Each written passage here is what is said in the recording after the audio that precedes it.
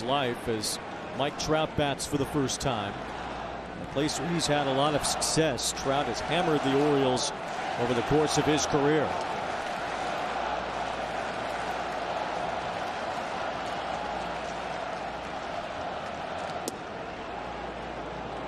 .368 career home runs for Mike Trout.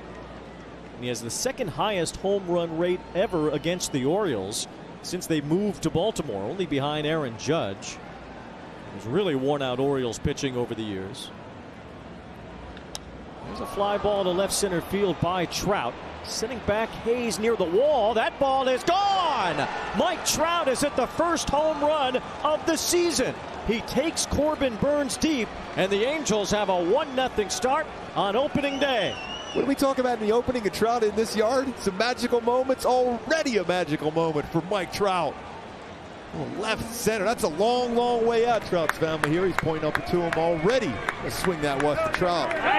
15 home runs for right-handed batters against Corbin Burnes last year. Mike Trout now 2 for 3 in his career versus Corbin Burnes. Now with a home run. That is 35 home runs away from 400. 1-0 start for the Angels, and the batter Taylor Ward. He pops this one up on the infield. Playable for the first baseman Mountcastle. That ends the inning, but a hush in Baltimore as Mike Trout announces he's back.